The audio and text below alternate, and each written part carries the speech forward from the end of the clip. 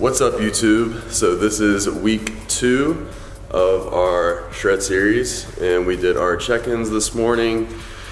And right now I weighed in at 223. So that is a 7-pound loss since I started at 230, which the majority of that's gonna be just water weight.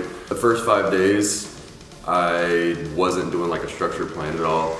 I was just making sure that I was eating like my normal healthy foods that I've always usually stick to, but I just like cut out any type of junk food or anything like that. And I was making sure to get back on like 5 to 6 meals a day, but nothing structured, nothing like planned out. I didn't know like how much protein or carbs or fats or anything like that that I was taking in. And then on Tuesday is when I started a structured plan, and I also started doing morning cardio. I started at 136 last week, and this morning I weighed in at 132, so I had a 4-pound drop. And I'm sure half of that was just water, not fat, just from eating junk food and going to eating clean.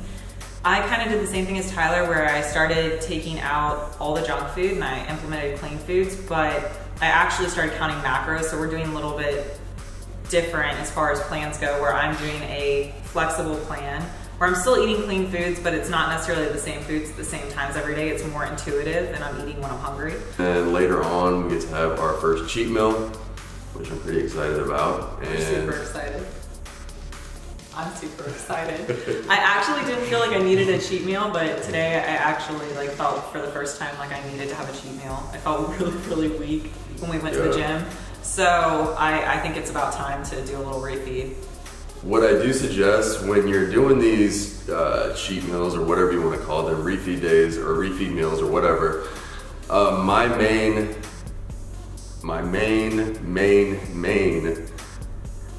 advice is, I couldn't think of the word, my main advice is to not binge. If you get in that habit, that's just gonna be like a weekly habit that you're gonna put yourself into. I've been there, I've done that. I would stay, my normal meal plan during the week, and then on that cheat meal, I was to a point where I would just like eat so much that I would get sick. So mentally go into your cheat meals without thinking like, oh my gosh, I can eat whatever I want, I'm gonna fucking stuff myself and everything, and that's not healthy. So don't start that relationship. Now, if you do feel that way, if you feel like you're gonna overstuff yourself during your cheat meal, that is a bad sign that you're possibly being underfed on whatever plan you're on.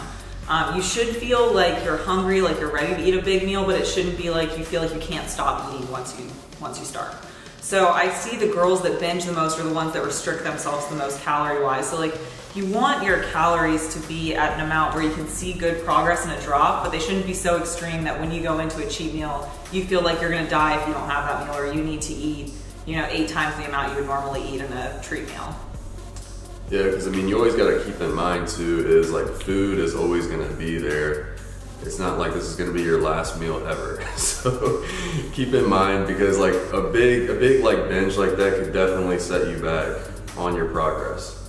And what I see with athletes is if they have a big binge and they gain a bunch of weight, it actually derails their mental state, and they feel like, what's the point of me dieting now because I gained all the weight back in one night. So if you have a meal that, cuts your cravings, makes you feel good, and then the next day you can get back on your plan, you will see another drop and you won't lose your progress. But if you binge, like Tyler said, if you just eat and eat till you're sick, you're gonna lose all the progress you just made, and mentally you're gonna feel defeated. Yeah, and you're probably gonna feel depressed, and you're gonna have guilt and everything, so. And you're gonna turn to food. And then you're gonna turn to more food. Because I've been there, I've done that, and it's definitely miserable, because then like food starts controlling so many of your thoughts and everything. So that's a different topic for a different video. We are going to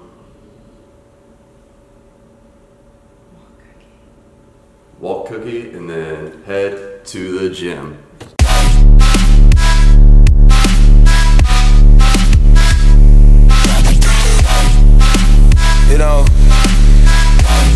So we really never had no old money. We got a whole lot of new money.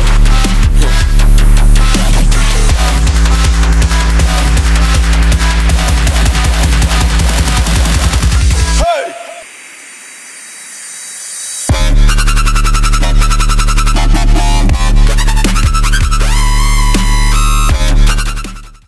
Today we are hitting some back. This first exercise we are doing is a wide grip pull down. I like this exercise as kind of just to warm everything up, get a lot of blood into the lats and everything. What you want to do on this one is make sure that you're squeezing your shoulder blades down on each rep. What people have the tendency of doing is trying to get too heavy on this exercise, and their biceps and their forearms and everything start taking over. So if you feel this exercise more in your forearms and your biceps, go ahead and try to lighten the weight up a little bit and focus on just solely using that back.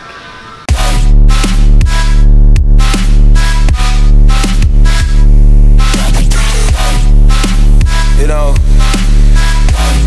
so we really never had no old money. We got a whole lot of new money.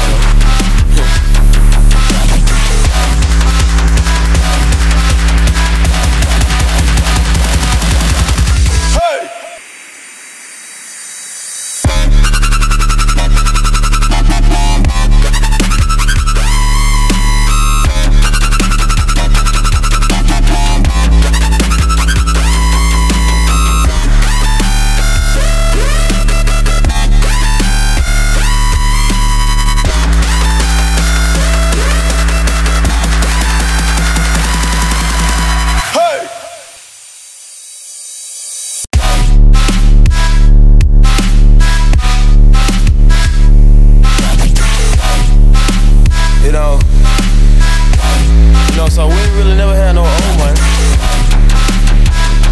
We got a whole lot of new money.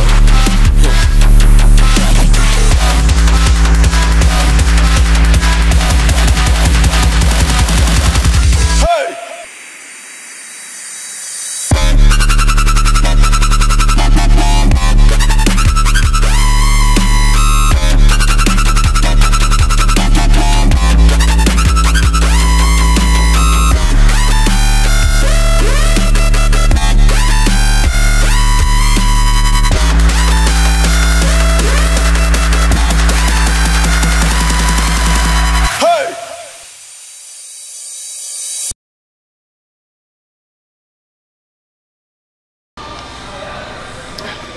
All right, so when you do these standing pull downs, which you can do these with other attachments as well. You can use like a V-bar if you want to. You can use a rope if you want to.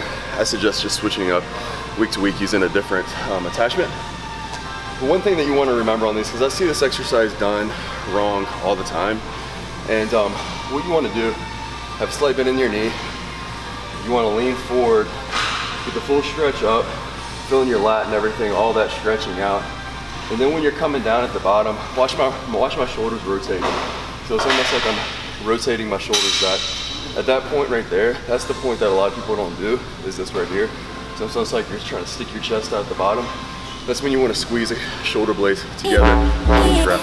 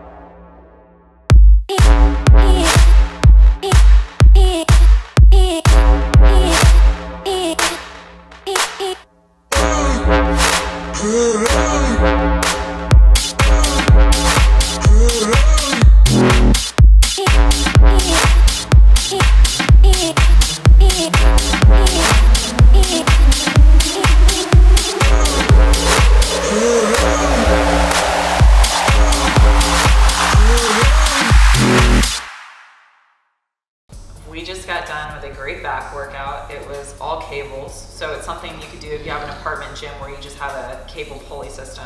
We just use different attachments for all of our back movements. So now I'm going to talk a little bit about what they look for at MPC and IFBB bikini competitions. I'm currently an active IFBB pro, and I coach MPC and IFBB competitors for their shows full time. And I get a lot of questions of what do they look for at shows. In bikini competitions, it's a subjective sport, so it is based off the judging panel's opinion of that specific person and what they are looking for. In bikini, it's not about being the leanest or the driest on stage, but it's an overall package. It's almost like a pageant for fitness girls.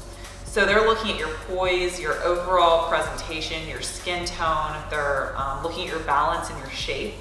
So you want to have a muscular physique, but nothing overpowering. You're not going to have striations or veins showing, but it's really an overall package. So presentation can take you very far in the bikini industry. Going from your suit color to your hair to your makeup to your tan, you want everything to match your physique. For competitions, I always recommend getting a high quality suit. Even if you buy a more expensive suit but you don't get the stones on it because you can't afford to spend $1,000, I always suggest going to CJ's Elite. She makes all the top pro suits, and there really is a difference in quality with a CJ suit. The connectors and the cut of the suit is perfect for the MPC and IFBB. This is actually a suit one of my clients bought, Savannah. So Savannah's gonna be wearing this at her next show. But in bikini, everything's important. So you wanna focus on your overall presentation and not just your physique. So in bikini, when I say balance and overall shape, I'm talking about a tiny, tight waist, full glutes, full hamstrings, nice shoulder caps. Again, but nothing striated and no veins, and it's not about being overly lean or overly dry, it's just a healthy shape. At MPC shows, you're given 12 to 16 seconds to perform your routine. Your routine at a regional show or even a national show should be a front pose, a back pose, end with a front pose, and then your curtsy off to the judges. And each pose should be held roughly 3 seconds. So when you're on stage, you want to think about not fidgeting and not moving too much, because you want to be an easy physique to judge. So you want to hit a pose that really flatters you and be able to hold it. As you get to the pro stage, you have more and more time to display your physique. So when you watch girls at the Arnold or at the Olympia who are on stage for almost a full minute, those are pros and they have more time to move their hair, walk around, where when you're a national competitor or a regional competitor, you want to showcase your best poses and only your best poses, since you have such a limited amount of time. And now I'm done. We're going to end today's vlog here, so subscribe to our channel and comment below what you like, what you don't like, and what you'd like to see next time. Say bye. Bye.